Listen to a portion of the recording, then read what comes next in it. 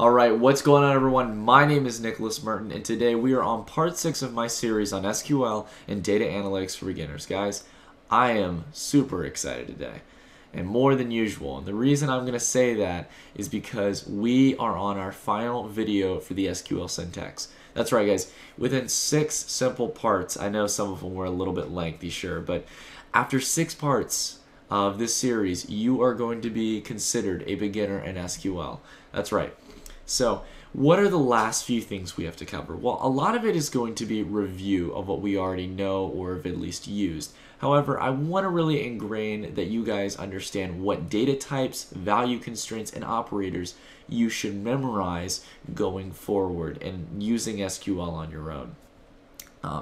So let's jump right into it, guys, and let's do a little bit of review and also introduce ourselves to a little bit of new SQL syntax that we probably didn't get to use in our examples that meet into these categories. So first off, it's important to understand the different types of data types. We have string data types, numeric data types, and date and time data types. Now you might already kind of get a feel about what these data types might look like and what might fit into these categories, but we're just going to jump ahead and look at each individual one and see the different types of data types we can get inside of those.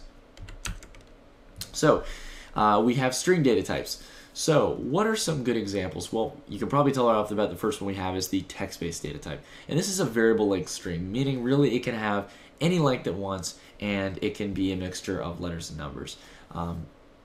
So there's really not much constraints here in this type. So on the next two we see two types that we haven't used yet, and they're relatively similar to the text one. This is the char or character data type, and then the varchar or character varying data type. And basically you can see there's two different ways to type each of them. You can type it either way and PostgreSQL will recognize it. So what differs the two of these? It's a little bit complicated to explain. However, I will try my best to do it, and I will also provide resources that might be able to better explain it. So basically in these case scenarios, I'm going to focus on the character data type first rather than the character varying. The character data type, let's go through the description. It's where the size, which is what's in parentheses next to it, is the number of characters to store. So we're giving it a fixed length. Now, on the right side, you can see we have as an example a social security number. Now, this is very important for databases, and social security numbers will always have the same amount of numbers in them. In this case, 9. So, in this case, I just put 1, 2, 3, 4, 5, 6, 7, 8, 9 as an example. Now, here's the thing about using a character type. It's setting a specific amount of numbers that it wants in the size. So, in this case, we want 9. However, if you guys go fiddling around in SQL and PGAdmin and you make your own table and you try this out and you want to be a rebel and you're like, you know what, I'm going to try entering 8. You can actually enter in 8. Now, you guys may be like, well, that's contradicting exactly with what the character size is. We want it to be specific. The thing is, SQL is just going to add a blank space there. And if you were to go check the length of that the column,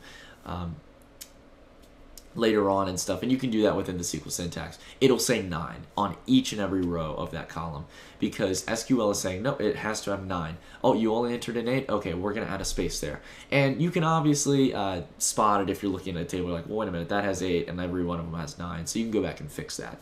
It really is dependent on you, though, to fix that. So the last one we're going to look at on the string data type is the varchar or character varying data type. Oh, sorry, you guys can see I have a little bit of a typo. I forgot to put an E in the parentheses there. But it's the full word is size, my apologies. And basically, in this case scenario, the varchar is a varying amount of characters in the sense of size. So this can be, as again, it can be text, so alphabet, it's alphanumerical, which is, this is actually a term you guys should know, alphanumerical, which means that in these string data types, you can use the alphabet or you can use numerical values. And in this case, a good example would be full name for the varchar character varying.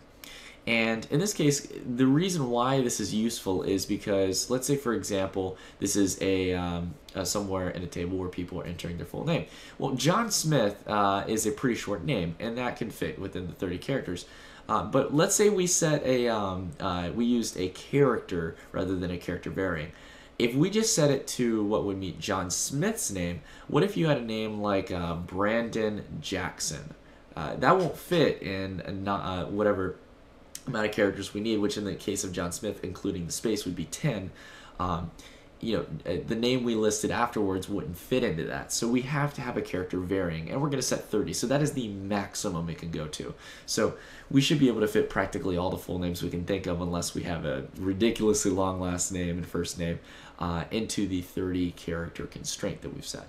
So that's the string data types that you guys should know when you're moving forward. And there's a few different types. If you want to get into the other ones, you're welcome to look up online, and I'll provide the resources below. But these are what you're going to be using well over 90% of the time.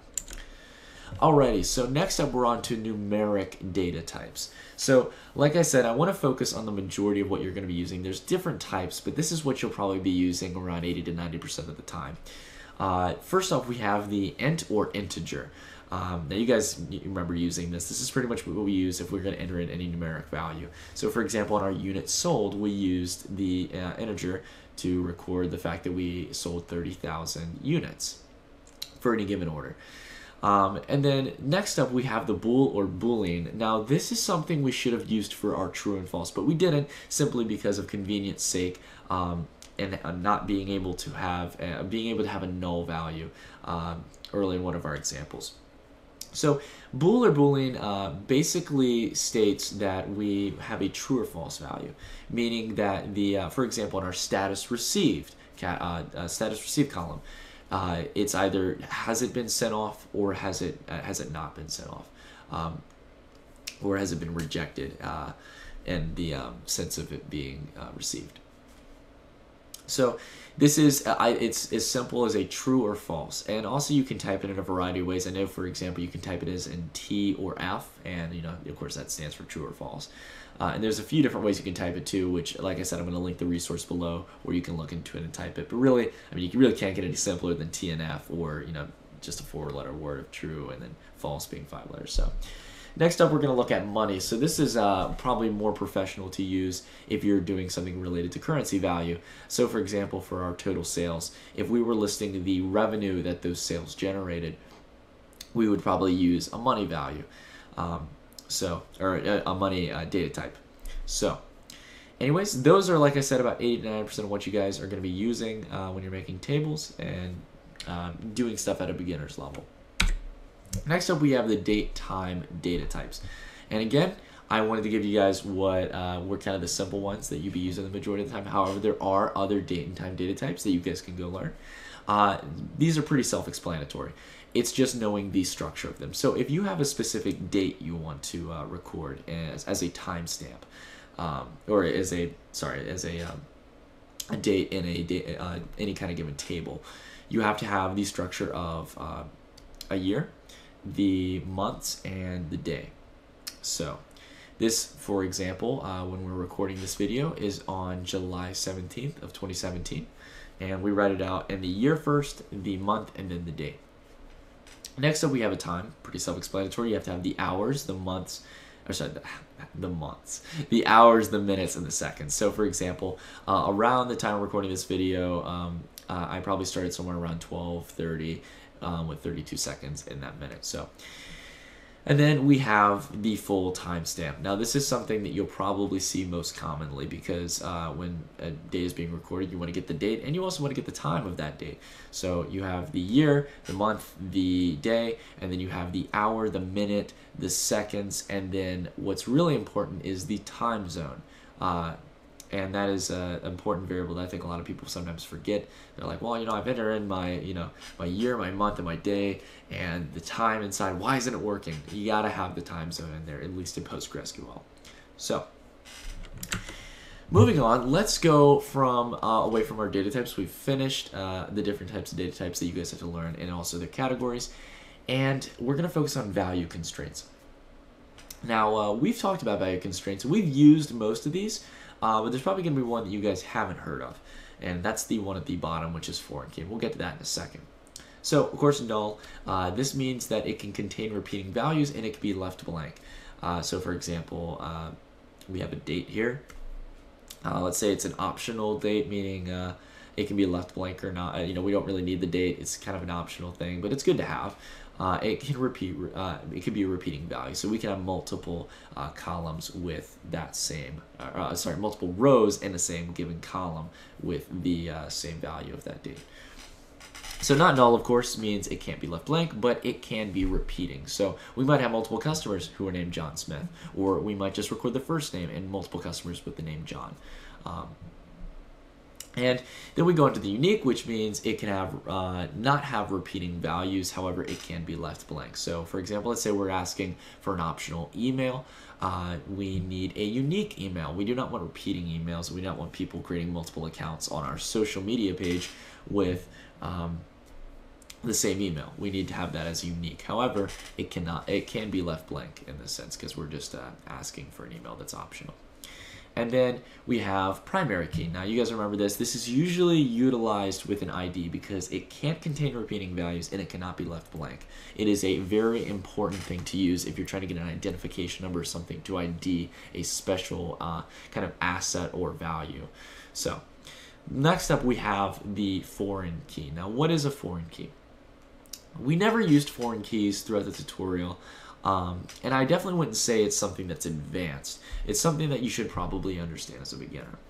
But basically, it's utilizing a primary key from another table. So I have an example written out here. Let's say, for example, we need to get an ID from another table. Well, we can reference customer underscore list, which is the table that ID number is in, and then we can specify we want the ID. To explain this a little bit better, guys, I'm going to link resources below, much like I have with the previous things, that really kind of help engrave this idea, because I want you guys to get the use of a foreign key. It can be very useful when you're trying to connect information between two tables. All right, so next up we're going to be talking about the operators. Now, there's, like I said, tons of operators, but these are what you're going to be using 90% of the time, especially at a beginner's level.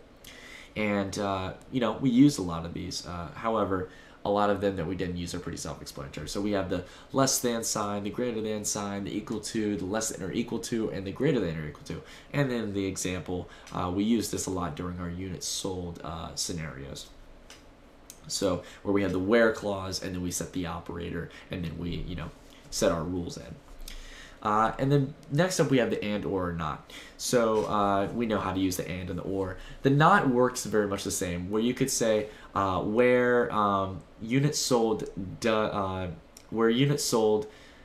is not equal to 1,000. So you could throw that in there as well. And then we have addition, subtraction, multiplication, division, and then we have two ones that I haven't mentioned yet. The parenthesis sign is going to give you, I'm trying to think of the term right now. I'll put it in an annotation right now. I'm just kind of blanking on it. But basically, what it does is it divides whatever value is in there, and it's going to give you the remainder from that division. So if you divide let's say 10 by 5, you're going to get 0 because it divides into it perfectly. However, if you divide 12 by 5, you'll get 2 because that's what your remainder is left over. 5 can go into 10 2 times, but if we're doing 12, you're going to have a remainder of 2.